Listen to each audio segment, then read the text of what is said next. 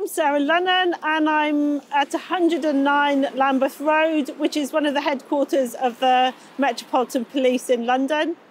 And along with two other people, I've just come out of a meeting with Commander Aaron Finley's Gold Command of the Met Police. We discussed a number of issues with her. We talked about public order and the fact that as Just Stop Oil, we wanted to protect public order because we recognise that extreme weather events and the unfolding breakdown of our climate is going to impact on public order. And along with the Met Police, we want to see public order protected.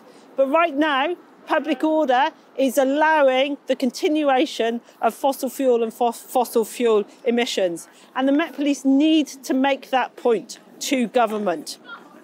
So that's the second point. We asked the Metropolitan Police to write to the government to explain why the climate crisis, breakdown of the climate crisis, is a public order issue and why the government need to act on it.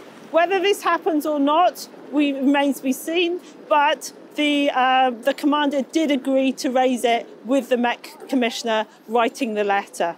And then finally, we talked about the Metropolitan Police doing their job and investigating those responsible for genocide with oblique intent under the International Criminal Court Act of 2001, that the police need to investigate those people who are committing genocide.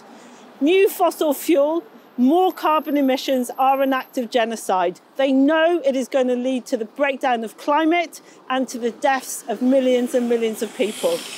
Karen Finley's agreed to investigate that and to understand what can be done under the Genocide Act.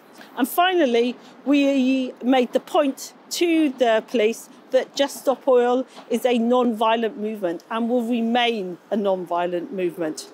What the police have asked of us is that we let them know of our plans in the future, what we are going to do, what we would like to do, and that we negotiate with them as other protest groups do.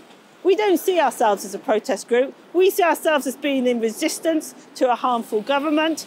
However, that is the ask that the police have made of us. So, what will happen?